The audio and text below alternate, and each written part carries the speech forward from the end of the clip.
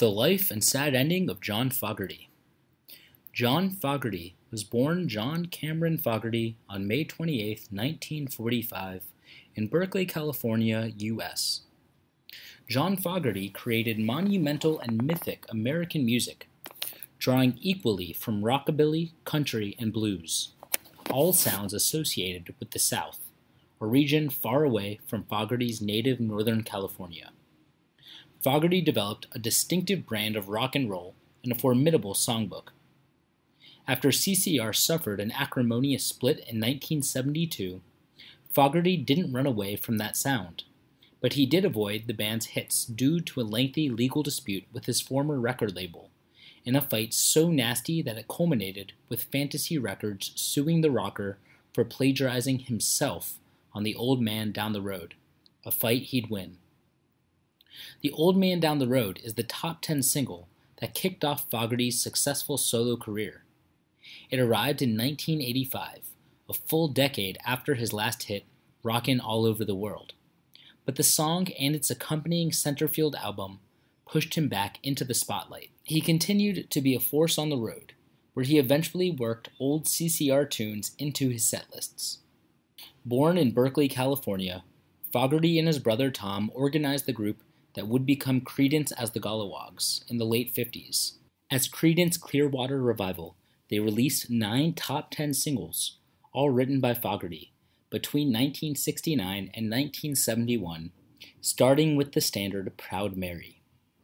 They also scored 8 gold albums between 1968 and 1972, all fueled by Fogerty's simple, driving rock songs and his burly baritone, intoning deceptively poetic and even political lyrics. Creedence split up in 1972. Fogerty at first confused his considerable following by releasing an album of covers on which he played all the instruments under the name the Blue Ridge Rangers in 1973. This was followed by a formal solo album, John Fogerty, in 1975, and then silence for more than 9 years while the artist worked out business problems with Creedence's old label. But Fogerty returned at the end of 1984 with a top 10 single, The Old Man Down the Road, and a #1 album, Centerfield. Eye of the Zombie was a less successful follow-up in 1986. Following its failure, Fogerty went into seclusion. For the next 11 years, he remained quiet, finally resurfacing in 1997 with The Blue Moon Swamp. The live premonition appeared just a year later. In 2005, he released The Long Road Home, the ultimate John Fogerty Creedence collection, and its accompanying DVD, Long Road Home, in concert, the first compilation of its kind to feature both CCR classics and Fogerty's solo work. After a number of concert appearances, he released Revival in 2007.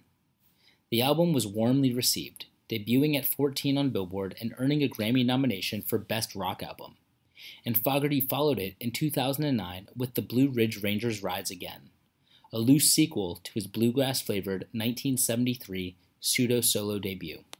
Over the next few years, Fogerty toured with regularity and launched the ambitious Wrote a Song for Everyone project in 2011, an album where he paired up with other singers to perform songs from his catalog. The record, featuring such stars as Bob Seger, Alan Jackson, Foo Fighters, Miranda Lambert, and Brad Paisley, was released in May 2013 and debuted at 3 on Billboard's Top 200. Fogerty celebrated his 5 decades as a professional rocker with 2019's 50-year trip, Live at Red Rocks, a concert captured both on film and record.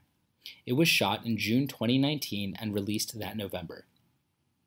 Fogerty spent the COVID-19 lockdown of 2020 revisiting his songbook with the aid of his children Shane, Tyler, and Kelsey. Performing under the name Fogerty's Factory, this crew released an eponymous EP on Fogerty's 75th birthday on May 28, 2020, which was followed by a full album bearing the same title in November 2020.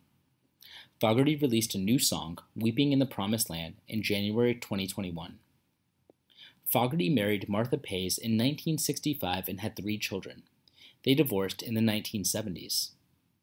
Fogerty met Julie Kramer in 1986 while on tour in Indianapolis, Indiana. They married in Elkhart, Indiana on April 20th, 1991, and had 2 sons and a daughter. Kramer had a daughter, Lindsay, from a previous marriage. As of 2020, they live in Thousand Oaks, California. John Fogerty is 76 years old this year. What he definitely wants is a peaceful life. Tranquility, the years of working hard for the fire of passion are already a memory, and every time we open the notebook where what he has done, it makes us feel more nostalgic and nostalgic. Thank you for everything.